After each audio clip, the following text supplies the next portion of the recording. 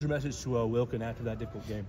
It's to all of them, though. It wasn't just him. But, first of all, a lot of times when you have holding penalties, it's either A, you're out of position, or B, you don't have great technique or body position, and then you reach out and grab. And the thing that was unfortunate, 2 or 3 of those holds were just guys not necessarily trusting their technique and their tracks and trying to do more than they're supposed to, and that cost us. So, it's still about the fundamentals of techniques.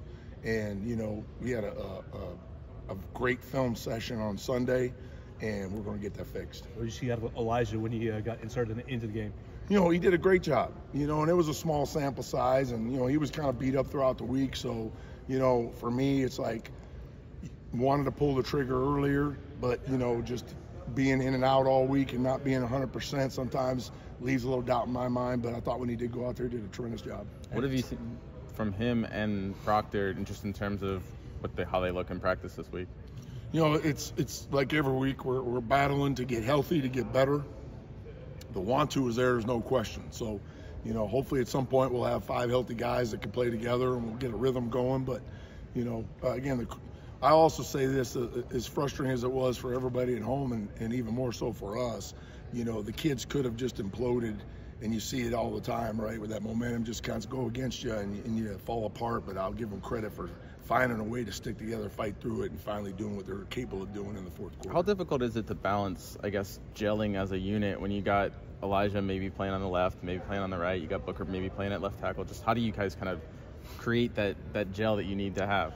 Well, it's, you try to cross-train guys throughout the summer and fall camp so they're able to play those positions.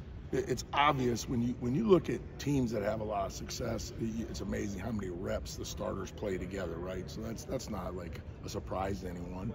It's obviously better when you can have 5 guys, or maybe you're rotating 2 guys. It's always the same rhythm playing together. But there's no excuses. But that's why we practice. That's what we got to get done, no matter who's out there. How have you seen the group bounce back this week in practice? I think they got the message, and I think that it hurts them more than anybody else. They got great pride in what they do, and they want to do the right thing, and they want to do the job. None of those issues in the game were because they didn't want to and because they were lazy.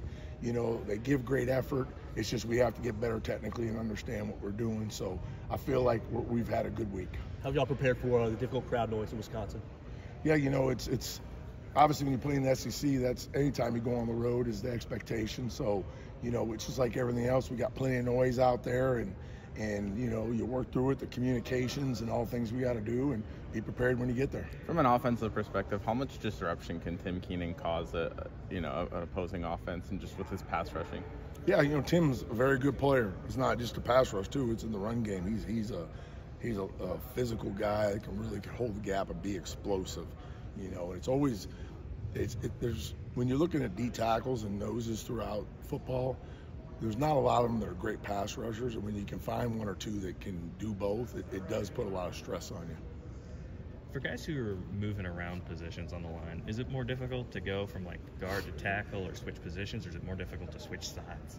Oh, for sure, switching positions. It's left to right, right to left. You should always be able to do that. We work on that all the time, so that shouldn't be a huge issue. But switching positions, that's a whole nother playbook, right? So you still should know, you know what the offense is, but there's different techniques involved, there's different calls involved, there's different things you react to. So definitely switching positions can be difficult. For Booker to go to left tackle, never playing that in a game, and do it in 1 week's preparation, even though he got reps added over the spring, I thought he did an amazing job. Can you speak more about Tyler Booker and just what he's brought to the offensive line? Thank God he's here.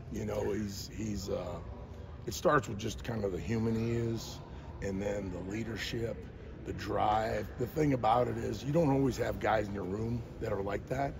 And I always tell these guys success leaves clues. So you look at this guy, how he trains, how he works. There's no excuse for anybody in a room to not understand what it takes.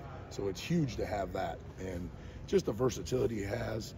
He can play all 5 spots on the line, and he creates great leadership. He will challenge them when they need to be challenged, and he's usually on point, and they respect him because they know who he is and what he's about. Does he remind you of any former player that you've had, or is he a unique case? There's only been a couple in all my years that have probably been as good a player and as good a leader as he is. You know, I've had some really good players that are a little more quiet. You've had some guys that maybe weren't quite as good a players in, but were really good leaders.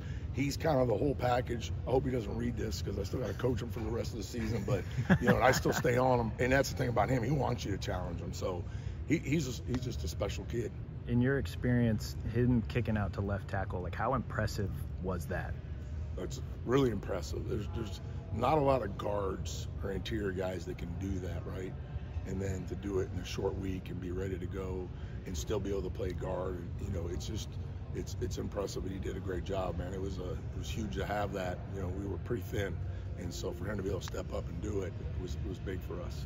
And Coach, speaking on your unit, the offensive line as a whole, how do you just challenge them? How do they challenge themselves just to win the battle of the trenches this week? You know that's going to be important going on the road with that noise and everything. And win the trenches, that's just that you just have to do that to win games, period. So how does your group do that? Well, there's no question. You know, it always starts up front, and then when you're in a hostile territory, when you can dominate up front, then it kind of quiets everybody down. And you know, it's not like they're going to work harder or something this week. It's the standard we have, right? And so I've never had major issues with their work ethic and want to. You know, we have some young guys that haven't played many reps, and just understanding how to, just the technique it takes to be successful all the time and being able to handle different situations. So every rep these kids get, they get better, you know, and they understand it. So that nobody felt, like I told these guys earlier, worse than the guys that were involved with those issues this week, and they came ready to work this week.